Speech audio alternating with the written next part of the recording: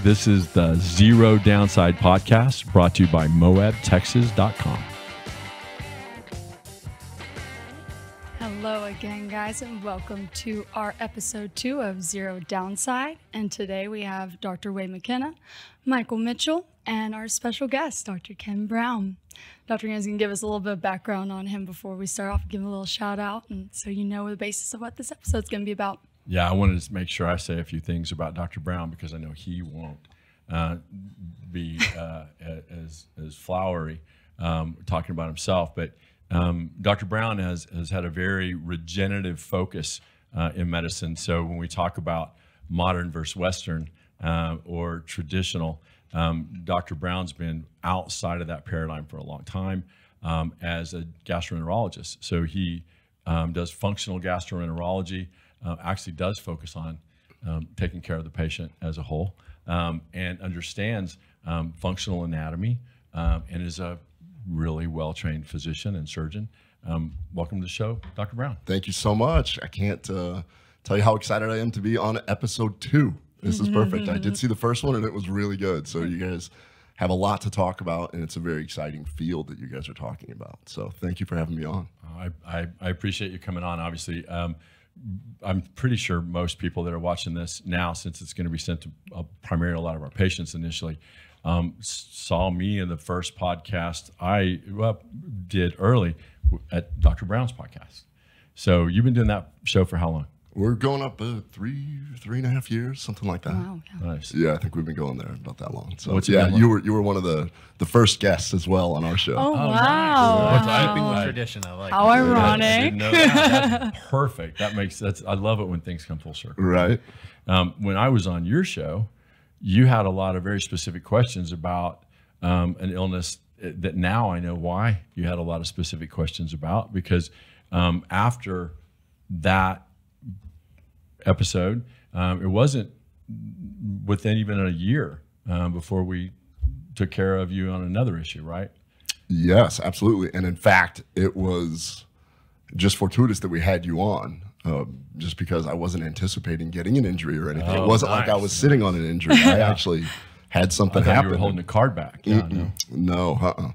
I was just really excited when we had you on. That was the first time I had heard anything about stem cells. Oh, wow. And what I had heard about it was just misinformation, really. And so when we had you on and you were discussing all these things, it was just really exciting to realize that there is somebody with this kind of knowledge out there, and that is the foreshadowing of what happened later. So yeah, so especially with the bone marrow part of what we do, when you talk about a real stem cell and how the body does it, you being able to take the understanding of healing, not just throwing a treatment at someone and actually trying to help the body heal, means probably more you've been focused on the actual healing of the surgery part than most orthopedic surgeons have for your whole career. Well, you had mentioned on the first episode that nutrition also, you guys are dealing with that. And all health begins and ends in the gut in my world. So yeah, I mean, the immune system, one third of the stem cells function is immune modulation, right? And what you do, the immune system's in the gut. So that's why we talk about you can pour stem cells on something, but if they're not nutritional or hormonally sound, you're not going to get the same effect. You'll get something, but optimizing care is really what it's all about. And you've been doing that for people for a long time.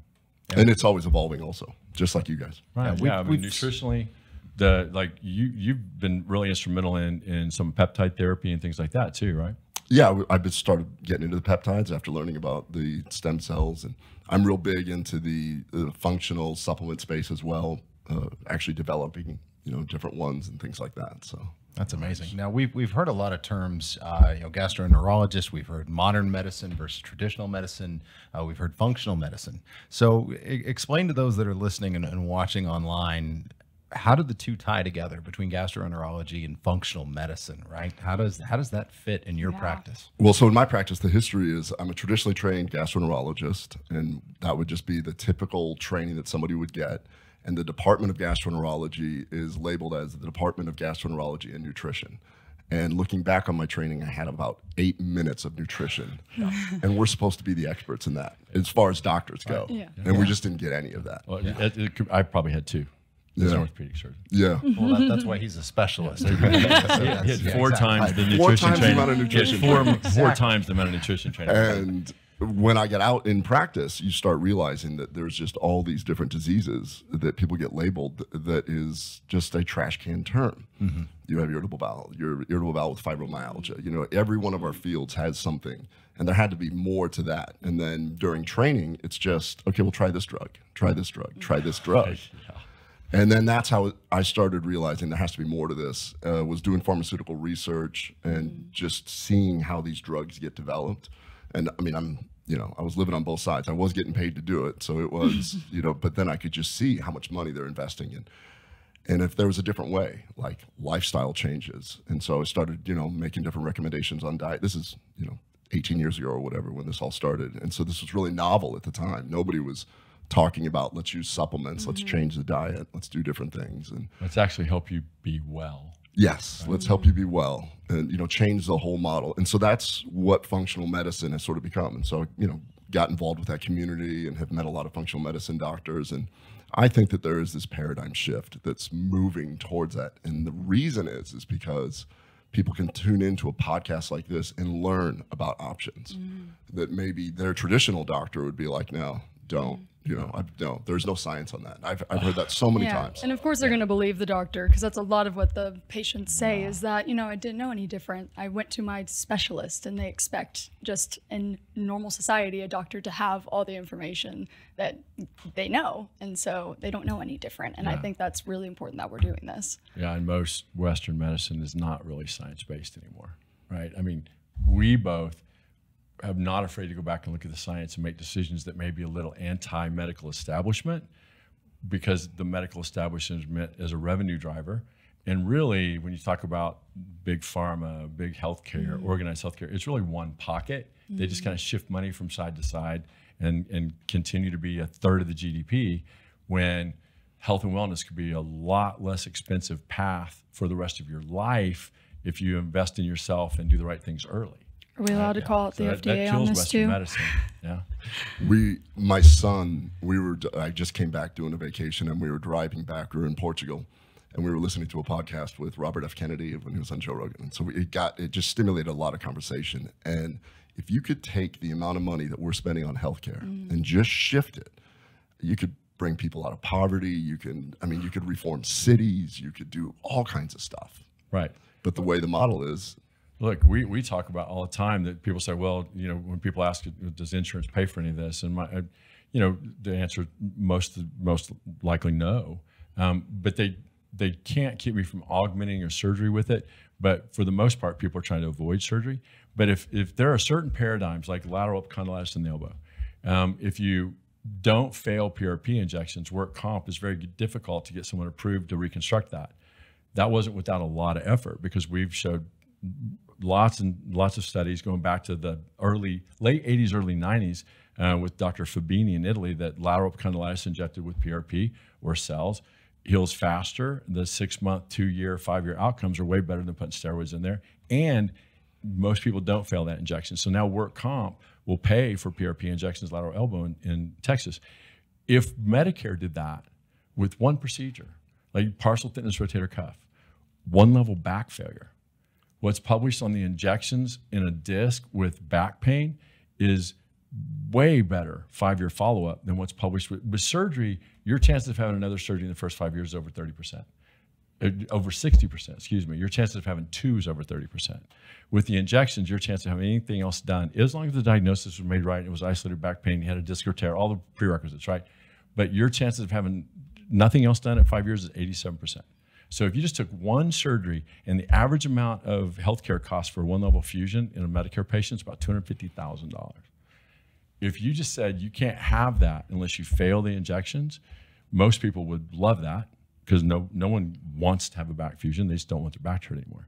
But if you gave people that option, the amount of people that would pick that injection that's thousands of dollars instead of $250,000, it would be startling. And I think it would be really easy to balance Medicare budget, keeping people healthier, and balance the insurance company's budget, keeping people healthier. But then the money doesn't leave to the same people. It's back in patients' pockets. It's into other needs, and we're not having to overfund the medical establishment part of what we do, right? Yeah. The little perspective of just the steroid injections alone, like what you just said about getting a steroid injection versus PRP injection. Right. The fact that insurance will cover steroid or cortisol injection all day, every day, but you have to keep going and getting it every Right. Well, single... and steroids are steroids are catabolic, exactly. right? They take catabolism, anabolic to make things better, catabolic tear stuff apart. Corticosteroids are catabolic. They can't make a protein healthier. They can't make a cell healthier. They can denature and ruin everything. So partial thickness tears become full thickness tears. If you want to do that, put steroid in someone's tendon and kill it, right? Yeah. Drives away blood supply, doesn't drive angiogenesis. But there's a code for it. And insurance will cover the doctor thinks he's helping you. I want to think that, right? But the first stage, that's kind of the first stage of surgery, right? Like we'll inject them with a couple steroids, and then when that stops helping, let me know, and we'll open you up. Right? So we're talking about traditional versus modern medicine, right? Moving over to the functional side. What was the change, right? What was the catalyst that made you say, hey, I want to change my approach? So you mentioned earlier, the pharmaceutical side of the practice and being a gastroenterologist, and then moving into the functional medicine side. What was that switch for you? Well, the real switch happened when I was doing pharmaceutical research, and we were I was part of new paradigm shift in irritable bowel syndrome, where irritable bowel, working with some doctors in California, they determined that bacteria could be at the root of this. And so you start getting into bacteria growing where it shouldn't be. And the drug that we were looking at cost a ton, even now, and this was 18 years ago, really wasn't going to help this huge segment. And what we're talking about is like bloating and constipation and things like that. And so he said we're not going to be able to help that group because of the organism that actually produces methane gas, which is what's causing all these issues. And so he's like, yeah, that's too bad, and we don't have anything to really treat these people. Well, then went into the literature, and you start looking back at various countries also. Now we have the ability to translate different research. And I figured out that we could actually treat those people naturally. And that's how I got into this whole space of let's start thinking outside the box and seeing other ways to help. Because otherwise, when a doctor says, oh, there's no research on this, I want to say, oh, you mean a drug rep didn't hand you a detail piece? Right. Wow. Great point. Yeah. You know, Wow. that's It's not my information isn't being sponsored, right? Like if you look up stem cells on Google, Bing, or Yahoo, you don't find us. You find there's stuff we've written that you can put the comma in right. If you put stem cells in a Google search, you're not finding it. If you do an organic search, DuckDuckGo, Brave, a Tor server, it's amazing what's been published on nutritional medicine, ivermectin, stem cells, bone marrow, amnion, exosomal therapy, peptide therapy, all over the world, and a lot in the U.S. But maybe that's not what your doctor's being paid to read at night. And I'm certain I get Dr. Brown's got a really busy practice and been busy a long time. It's not like any of us have a lot of extra time to do research, but if you're really busy, what you really develop a kind of a disdain for is when the standard of care doesn't make a lot of people better, or you get to see it has a significant downside, and there's something you know about that doesn't have a significant downside that you can make people better with, right? Yeah. Let me explain real quick why when you texted me, I dropped everything and came over here. Which I can't believe. Sure. Like I got Dr. Brown here. Clearly you have the knowledge and everything, but this is I sort of walk the walk here. Like I don't know if you two know this, but so whatever it was 2.5 years ago, around there, Yeah. I'm with my son who plays tennis for UT. I know OSU over there, but Yeah, that's okay. he's a Longhorn. So I went to a lot of school at that orange place. yeah. So I'm with him, traveling with him he's at a tennis tournament in the middle of nowhere, like 2 hours outside of Cancun. We're staying at essentially a dorm, and I fell asleep weird. And I've done jiu-jitsu for years, and I've had a lot of trauma and did sports and did all that. So I know that I got some arthritis and stuff. And it's like the worst case scenario. It's the middle of COVID. I wake up and I'm just like, oh my God, my neck hurts. And I go to push off the bed and my tricep doesn't work.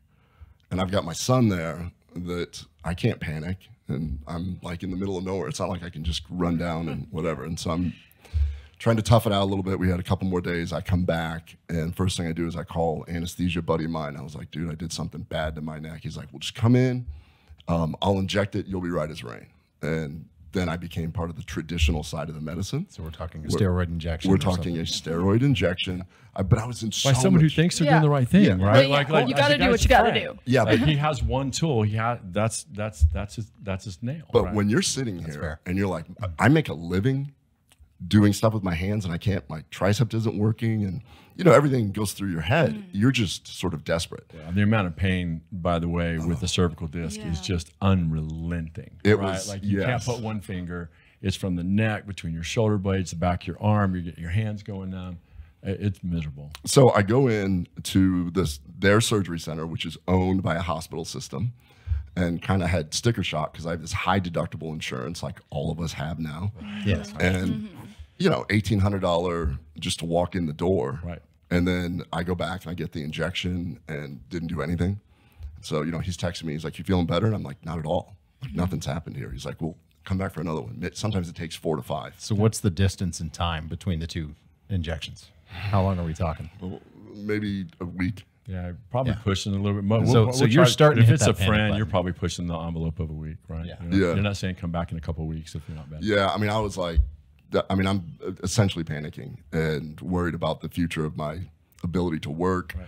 And then I had this, and I'm, you know, I love working out. And so I had this whole area of my pec that just denervated. And it was like this just complete, and I just had this dip. And I'm trying Which in everything. me, I'm you going probably to- wouldn't be able to see, but in you, it would be an obvious Well, it's deformity, just- right? Like you can, it happens quick, right? Like muscle atrophy from Very nerve fast. degeneration. Very fast. I mean, if the nerve isn't working, the muscle goes away, right? Yeah. And so then I'm like, okay, forget this. And I texted you and I was like, I got this. And you're like, come in. And so I went through your whole process of coming in, having the meeting with you, discussing everything, looking at it. And then I go back to my wife and I say, I'm going to get stem cells done. What does she do? She Googles and finds, no, somebody went blind doing that. And somebody had this. And, you know, and I'm like, just watch the podcast. This is the guy that I'm going to do it with. I mean, he knows more about it. During his fellowship training, he was doing this stuff when nobody else was doing it. And then I go in for the procedure. You had me on, you told me what to stay off because you're like, ibuprofen and these things, they're going to be horrible for the stem cells. I need you on this. We talked about doing, doing a little cervical traction, the bullfrog tape. Like you gave me techniques to get me through till it was time. And then I tried to hack it a little bit. And I did if you're familiar with fasting, if you do like a 4 to 5 day fast, when you re-eat, you turn on your own stem cells. Yeah. And so I had it all planned out. After I got my injection, we were going to HG Supply and I was going to refeed over there. So I show up and your staff is amazing, kept me totally calm. Next thing I know, I'm given a little propofol and I'm like waking up. I'm like, oh, do we need to do it? And they're like, no, you've had the bone marrow already. We've spun it down. You brought in a pain doctor who was able to float a catheter in a very difficult way. Felt nothing. I just woke up and went, what? Yeah. We're done? 2.5 years ago. And I mean, I'm 99.9% better. Yeah. Every once in a while, if I can't lift enough, I'm like, you should have put more in. Yeah. Well, hey, but again, especially as physicians, right? Like, you know who to call when you need something traditional and who the guy is locally, right? I mean, you know who you refer stuff to. When you went to that route, you were told you need surgery, right? Like, I'm leaving that second epidural. You're like, hey, not only do you need surgery, but like now you're losing your pec, your triceps weak. You need surgery now. Well, so I was told that. I got the MRI, and the pain doctor's like, you need to go get surgery, and he goes, and I want you to see this person. I said, I thought you used this other person. He's like, we had a little bit of falling out, and and I'm like, Yeah. And I've had neurosurgeons as patients, and they basically, the neurosurgeon will say, whatever you do, try to avoid surgery at all costs. Yeah. So then that's when it was like, no, I'm not doing that. I was told I needed urgent surgery. Right. Which is what I would have told you, right? I mean, look, I know exactly that pattern, just like you know exactly the pattern from the regular GI guy, because you've been that guy, right? I mean, it's not like you were born into having all the cool toys. You had to work hard to increase your exposure to figure out what to do for people. The good news is now, I think we've been, it's way more than obvious that if I can help your body do a better job of healing in a less invasive way, I'm not giving you more challenges to get over. You don't have part of your pec, your triceps getting weak. I'm going to do surgery I'm going to open up your neck. I'm going to decrease the vascular part of that disc. I'm going to take bone out of your hip or a plug. I'm going to jam that in between those vertebrae, and I'm going to put a big plate on it. And now the stress that your body normally would have at that level that could heal and kind of calcify on its own and still be functional, but it could move. It's not going to move so much stress above and low, so you're not going to get adjacent level. What's published with adjacent level failure after one level fusion is like 30% over the next 5 years, right? So we're going to fuse one level because I know you're going to end up having to fuse another level down the road. But so we know all that about the challenges it can give you. But instead, if you pull back from all of that, what can I do to let your body heal faster, take that inflammatory change out of that nerve root where you can kind of stand a chance of getting your pec back? If I cut on you, you don't. Yeah. Right? So if your triceps weak, so fast forward, I had surgery about 10 years before you were a patient, when that was what we did with cervical, and two cervical spine surgeries, and I've still got about a 30% defect in my right triceps. Wow. Right, as far as functional strength. I didn't have cells put in at the time, right, to avoid surgery. So now, have I had cells put in there now? Sure, because it made a huge difference in the functional scar, made a difference in what I can tolerate without getting, pain between the shoulder blades and all that. But if I could, I always look back and think, man, like most of what we do, I've came up with or figured out because of a problem that someone was having that I cared about, right? A patient, a family member, another physician, and you have to go on the hunt a little bit for, man, what's the like, here's what we do that standard of care, but here's what I would kind of like to avoid in that guy, right? And so since then, I'm a huge fan of you and of the stem cells. And so I don't know how many, I've had a handful of patients that you've done. And I'll have the conversation. I'm like, you should really consider stem cells for this. He's like, well, I have. It didn't do anything. I'm like, yeah. No, you didn't. You haven't had stem cells yet. Yeah. Okay? Yeah. Stem cells in quotations. Stem cells, and me having to say, look, I really need you to go here.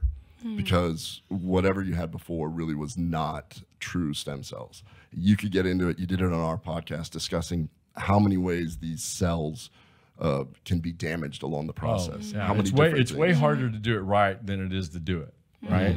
It's just like, man, everything in medicine is that way, right? Like, a lot of guys can do it. Getting a guy to do it right is really important. But when the cells are the ultimate judge, right? Not a patient outcome. Because really it's about how many do I get? How many could I keep alive? What's the volume I can get from you? If you do the draw wrong, it's really easy to get a draw that has 1/3 the volume of what the draw should have. Because that cell used to be called a pluripotential undifferentiated adherent cell, meaning they don't want to leave where they were at, right? So if you see platelet cell activation, if we don't do that draw till after surgery started, I'm not getting the same volume from you because your body is so good. I don't know who designed this, some really intelligent design of what this organism is we walk around in. But the intelligent design of that body means that it saves those cells for more important things than a minor surgery. Like you're secreting those for, it's like if you're freezing death, you lose fingers, toes, nose, ears, but man, your body does a really good job of shunting everything to the heart, lungs, brain, because it needs those to live. Those will be the last things to freeze, right? That's the same thing it does with stem cells, right? So it's only going to mobilize cells. Either we mobilize it for the body and get them to go, or you mobilize it with some trauma, but your body's ability to get those cells there are tainted by time, trauma, UV light, chronic irritation, inflammatory disorders, bowel problems, immune system stuff, right? So a lot of times I have to take those cells, concentrate and put them where they go because the body needs me to help it shunt away from what it would have thought was more important than me growing back some hair or getting rid of some, I want my face to be smoother, or I want my hip to not hurt when really I'm broken everywhere, but it's my hip killing me most, right? So I don't just put the IV, now IV cells work because it's going to lower your overall inflammatory load. It can make a huge difference. But we're targeting therapy for where you hurt most. I got to kind of trick your body into putting it as the most important thing. So you've done 20,000 of these, whatever. My patient experience, I've now had patients low back fixed. And this is not the infomercial. This is me seeing my patients because they're taking my word for it. I'm like, you need to try this guy. And they'll come back. Low back done, knee done. I want to say one was an elbow. And then, of course, we saw my co-host, Eric Rieger, and like whatever it was, a week after rotator cuff repair, and he's doing this. On the first episode, you're making fun of him for a shoulder thing. And I'm like, I got one of those also. Man, Eric was a great example, right? Because, and really, it's, I think Eric's mom. Oh, Eric's mom, right? Yeah. I mean, she had her knee done. Yeah, I mean, it's one of those things that when you find out, when you see someone go through it that went through it traditional, and you get to see what you know plenty of people that have had fusions. Oh, do you know anyone that had the recovery you've had? Not me, right? I mean, I as a surgeon that sees a lot, I mean, most people, like you can have some good time. You can have some intervals where you do better. You're never better than you were before you had the problem. And it's not uncommon for us to get your body functioning back kind of on all cylinders again. If I can get you to just kind of adopt some of the program for nutrition, wellness, the right vitamin supplementation, if I can get you down the road and treat the chronic inflammatory order with cells, it's not uncommon to be able to get your body to focus on that and heal. Right? I think one of the important things of me going through it also was that you had prepped me about everything that was going to happen. And it has anti-inflammatory components, but that's not where the real magic happens. Right. Magic happens. Magically better that day. Exactly. Right. It's going to be later. And I just watched it it was like a jet taking off. It was real slow at first where I'm like, man, I hope this works. Well, up and down a bit. And a little bit, but I'm trying to push it. I'm at work and I'm, trying to, I'm scoping and everything. And you're trying to keep a straight because face. The question, McKenna says, well, how much time do I need to take off? I was like, dude, not like whatever you can do now, you can do. Like you can't make the cells not work. Yeah. Matter of fact, the more you do, the more stress you're putting on it, the more the body knows where they need to be, right? So people that just lay around don't do anything, the cells are going to go to the area of greatest need, even though I'm trying to focus where they go. So when you start back doing stuff, you literally raise the bar for what's possible, right? So we don't make people non-weight bearing. I don't want you going out and doing jiu-jitsu right away. Sorry. Yeah, but for the most part, like the body needs some stress to be able to react to, right? To remodel and heal. So I went all in on this, and the one thing that I did do is I did the IV therapy also. So I came back every couple weeks. I forgot his name. Dr. Phillips. Dr. Phillips had a great. I enjoyed it because your staff is so cool, and I would just hang out and they'd laugh and joke. Then I'd go to eat at the HG Supply right afterwards. It became my little routine. So I did 3 different IVs. I don't know how often you do that for your patients. More now even than before, right? Okay. Because I think that the changing of someone's overall systemic inflammatory load is crucial. I mean, that like that's what you focus on. I don't have the ability to look inside someone's bowels and kind of make some decisions about where they're headed, but I can help them kind of lower their overall inflammatory load. And there's a lot of great data on the fact that stem cells can only do 3 things, right? They provide the peptides, proteins, messenger RNA, what we will label now exosomes, or what they secrete to help areas heal. They lower the inflammatory load, like it's the most potent anti-inflammatory out there. There's even a peptide called LL37 secreted by the stem cells.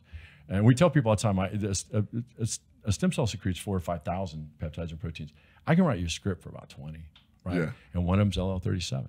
But LL37 is a primary anti-inflammatory mode and bacterial, and it kills bacteria, right? So it's a bactericidal too. So you get these big anti-inflammatory compounds, interleukin proteins, the methylmetalloproteases, all these interactions that lower the overall inflammatory load. But now what we know that I didn't know when I took care of you a few years ago is that those stem cells, when we talk about the immune modulation, they literally change the DNA expression of the cells in the injured tissue. It's like with chronic lower extremity ischemia, like critical ischemia, CLI or PAD. When you get peripheral vascular issues and you put stem cells in there, it literally changes the inflammatory gene expression of the surrounding tissue. That's really well published over the last 5-6 years. Had no idea. Like I knew that it changes the anti-inflammatory cascade. I knew that the cells I put in secrete. What I didn't know is that they literally change the permeability of the endothelial layer. They literally modulate the vascularity by not only angiogenesis, by literally changing the inflammatory expression of the diseased tissue. Wow. And so now if you put those cells where they need to be, that your body can't kind of get them to anymore, it's amazing what you can give the body as a building block. Some of that IV hung up the pulmonary parenchyma, kind of secretes peptides and proteins where they need to be. But man, with chronic limb ischemia, you can give someone IV, they don't have flow down there, right? So there are times where you still need to take those cells where they need to be, right, to help kind of do the work. So that's that. And in the spine, that's what we do. Like we put an epidural. I have a pain guy that I'll work with because I'm busy back there, right? And with the cell part of what we do, all we do is put this little epidural catheter up. I string it up above the level of pathology. We put a little dye where I can actually track the nerve roots in the cervical spine, know exactly what levels we're treating, and then based on where the primary pathology is, what the MRI looked like, where your pain is, we're deciding like what the volume is, what's the mix between the marrow and the amnion based on the patient's health status and all this. And what we're doing differently than what I even understood even 2 years ago now is we're literally treating the inflammatory adhesions of the cord because we're not using any local anesthetic. We're not using any steroids because those are both cytotoxic to the cells, like on contact. I would love there to be an anesthetic I could expose stem cells to and kill them all, but there's not. So when I do that to you, there's no local in your neck, right? Like we both know when you get a pain management shot, like I had a bunch, while the local's in and the narcotic effect, you got a little bit of relief, but the minute that you're counting on the steroid to do its job, if that disc is pushed on, it was miserable, right? With the cell part, what we're doing now is when you change that inflammatory environment, you're breaking all those adhesions loose, but I'm not just breaking the adhesions loose with something that's going to cause them to come right back. It's not catabolic. We're breaking it loose with a biologic that can kind of bathe and change the inflammatory load, change the permeability of the capillary beds within the cervical spine, right? Really well published. And now because we're breaking all those adhesions loose, your body, there are plenty of people that on MRI have no room in the neck. Like it's not about stenosis, it's about function and pain, and it's about the rapidity with which it came on. It's about the structural environment behind the canal, right? Do you think that God made the neck with no leeway? No. He made it with plenty of room to age and get older and have trauma and still function. But inflammatory load, you're being metabolically broken, right? Makes it where we have to change that inflammatory involvement with the kind of tissue that won't cause you to rebound. And if we break all those adhesions loose, you're going to see a dramatic difference in the inflammatory load pretty early. You're not going to heal that tissue. Real tissue layover, new tissue growth starts around 6 weeks, and 90% of it happens between about week 6-8 and about week 16-20. But the inflammatory environment going away can happen within the first few weeks, pretty easy. You can break loose some of the adhesions around a nerve root. It's not uncommon for people to have a pretty quick reaction. But where you're at 6 months is what we care about, because any new tissue you get to keep. And if we can reset your inflammatory load from your trauma, you get to heal from your trauma. And now you should be where you were before, without as big a mark left by everything you've went through before me. Yeah, hearing all that, you got to imagine you and I are on the board at a big pharma company. We're like, all right, stem cell therapy, it's our biggest competition. Right. We just need a drug to do all that. I need a drug to do everything the human body. I need the drug to do everything that they're going to get the human body to do for itself. Yeah. So Dr. Brown, we always talk about how providers specifically are the worst patients. We've also talked a lot about reducing inflammatory load in the body. So in recovery, what are some things that you did from your perspective with your specialty in order to promote quicker healing? Right, you've talked a lot about overall health, and it stems in the gut. So what are some things that we can look for to help promote that with patients after they have a procedure done? So I just continued what I've tried to do, which is I know that inflammation is aging. Inflammation is disease. So how do I keep that inflammatory process down to let the stem cells do their stuff? Diet, I don't eat processed foods. I personally try to 99% gluten-free.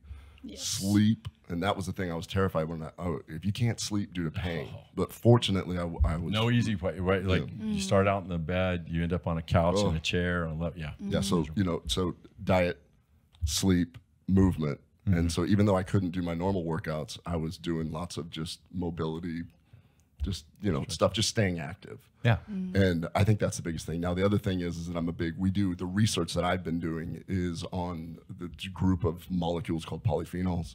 And so that's where we use a lot of polyphenols. And we know when I get my blood work done, I'm checking my, highly sensitive CRP, seeing if there's any movement in that and things like that. And it's when you eat an anti-inflammatory diet, but then if you can supplement with these polyphenols, that's what I'm doing. I think that made a big difference. I know that when Eric got his done, he's in the same exact boat as me. We do the same sort of similar lifestyle, take the same polyphenol blend, and his recovery was just, he's convinced that played a role with it. Oh, I'm sure. I again, the analogy of growing grass on concrete, you can. Why make it that hard for it to grow, right? Like throw the seed on ground, wet it, put some fertilizer on it, and give it an actual chance. And that's kind of what nutrition, the not taking anti-inflammatories, but addressing the inflammatory status of the human body, right? Matter of fact, a lot of the anti-inflammatories, especially over-the-counter, Advil, Aleve, actually impair the cytokine cycle directly where the stem cells are starting to work. The only ones that don't are ones that are different part of the inflammatories, like the COX-2. So MOAB and Celebrex are probably fine. But Advil and Aleve, like, you're really muting the effect of what your body's. And look, spine surgeons tell you that all the time. Not me now. I haven't done a fusion since 05, 06. We used to take people off all anti-inflammatories when you're doing a fusion because it keeps the fusion from healing. If someone has a fracture right now, if you have a broken bone and you're taking a bunch of Advil and Aleve, stop, because you're limiting what your body's trying to do by healing that fracture.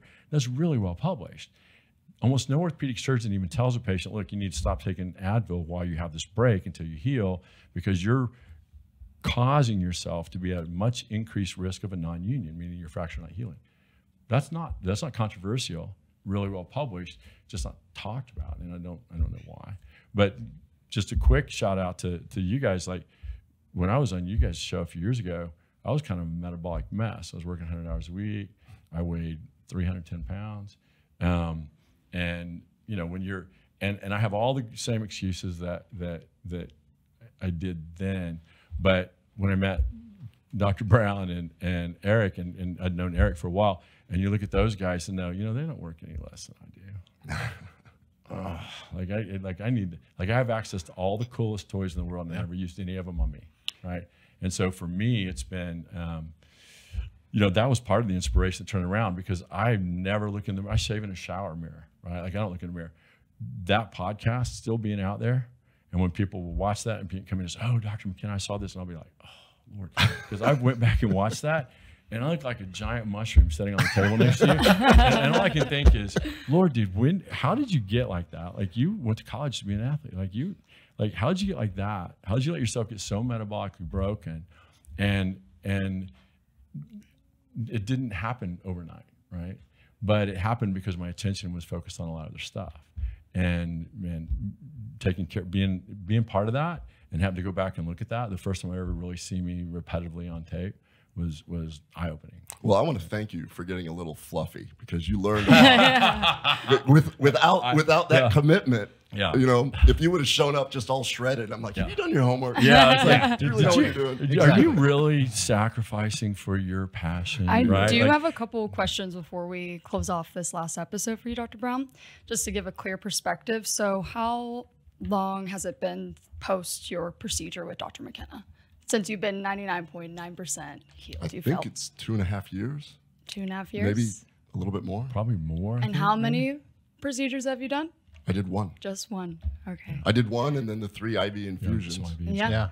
And then, has there been any downside to any of it? There has been 0 downside. Wow. In fact, the plug right there at the end. It was 3 weeks ago that the woman that was terrified I was going to get this done because she Googled all these side effects had her shoulder, neck, and ankle done. My wife. That's where I was about to wrap around to again. I wasn't going to bring her into this because, when she came to the clinic, she didn't even bother to tell me who she was, right? Oh, I didn't know that. So I didn't even know she was a doctor until pre-op, before she said, and the anesthesia guy asked, hey, so what do you do? And she's like, I'm a physician. And I was like, what? Like, you're like, that would have, like, I like that knowledge, but she was being treated when she came to see me for the wrong diagnosis even, right? Like they were talking about all of her pains in her shoulder, and even in her, and you know that she knew kind of, because when I brought up her neck, she was like, no, it's not my neck. And I'm like, you have pain between your shoulder blades? She's like, yeah. Is it kind of numb and tingle? Yeah. Is it all right here when I do this? No. And I'm like, I think some of this is coming from your neck. She goes, I just don't want it to be my neck. When I think it. But it makes so much sense, right? Because there's something, she came in for shoulder pain. As it turned out, she has some changes in her cuff, and that's why the failure rate is even higher than 30%. The failure rate of rotator cuff surgery is 30% on MRI. The failure rate of treating someone's shoulder pain with surgery is much higher than that, because a lot of times they don't have the right diagnosis. There's a lot of shoulder pain that's caused by a disc in your neck. There's a lot of shoulder pain that's caused by cubital tunnel. There's a lot of shoulder pain that's caused by carpal tunnel. There's a lot of shoulder pain that's caused by a lot of things other than just a rotator cuff tear. And your wife was a great example of that, right? It's been a bit. How has she done? She's doing good. It's been 3 weeks. Yeah. Yeah. And So it's not like it's one of those things. I just wait to hear the she's in the starting phases. The aches and pains are just not doing that. I mean, we went to I literally just got back from Portugal just a couple days ago, and I mean, we walked. It's one of those countries where you just walk and walk and walk and walk, and hurt. I didn't want to bring it up. I didn't want to jinx it. I was like, she's not said a word about her ankle. Ankle held up, right? That's awesome. Held up. Yeah. So she has really significant scarring after a bad fracture, where her peroneal tendons along that lateral side are just kind of scarred in and really degenerative looking, right? Just dried out. That's the how adult tissue does. It desiccates. That's the aging. That's the inflammatory process, the lack of water signal. And so when that tissue is not nice and pliable and healthy, it hurts and it swells and it gets adherent into the tissue bed around. All we did is inject those tendon sheaths, kind of break loose a little bit of the scar, and give that tendon a chance to not be all dried out and desiccated. Well, it makes sense now that you described that the tissue around it, there's angiogenesis and DNA changes and things like that. And she is a physical medicine rehab doctor. Her job is to take care of people post-surgery for these kind of things. She never had heard of stem cells during her training. Wow. It's silly that medical students show up not knowing the answer to what's the first step of wound healing. What's really pathetic is I don't know that I'd ever let a surgeon cut on me that didn't know that too, right? Maybe. Well, what we know now has drastically changed even over the last, as we said earlier, 2.5 years. So real quick, as we kind of draw this to a conclusion, for patients that are interested in learning more about gut health and healing and reducing inflammation over their entire body or meta-inflammation, what's the first step with your office? How do they get a hold of you? Just let's get a plug. The easiest thing is just KennethBrownMD.com. Book an online appointment there. We have the Gut Check Project as our podcast where we have a lot of informational stuff out there, and that's. And if you really want an anti-Western medicine standpoint on that approaches things from real science, Gut Check Project is a great place to start to know that you're not being misled. You don't have to watch.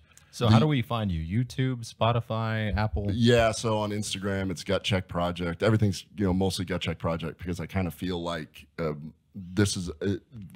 Platforms like this are just a great way to reach more people, and so I've kind of pulled everything away from Kenneth Brown to just Gut Check Project because you end up learning a ton when you have experts on the show, and it changes your perspective. It opens your mind up. We've done a lot of docs that have had some bad repercussions due to them speaking out when the pandemic hit, and we've interviewed them, and you realize how intelligent they are and how smart they are, and all they are is just being cutting edge, thinking outside the box a little bit. So thinking about anatomy and physiology and science instead of politics, right?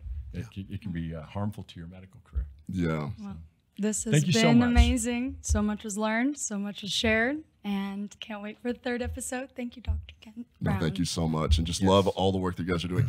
It's one of those things where my sister just came to visit. She was here this past weekend, and she was in a bad car wreck and had cervical thing, and now they're talking about doing her lower back, and I'm like, absolutely not. We will see her soon. Yes, I said, if this does not get better, you are getting stem cells. And it's one of those things where, I mean, you'd hate to be there going, why didn't I know that? Right. But which is, God, there's so much. When patients will ask, how can we not know? Well, because you're being paid to not know, right? We're fighting a pretty big uphill battle on just optimizing health. which shouldn't be, that should be the foundation of medicine, not the battle that we have subscribed to as physicians, right? Well, let's continue the battle. Thanks so much. I really appreciate you coming out. Thank you, everyone. There's no downside to continuing the battle. There is right? zero No downside. downside.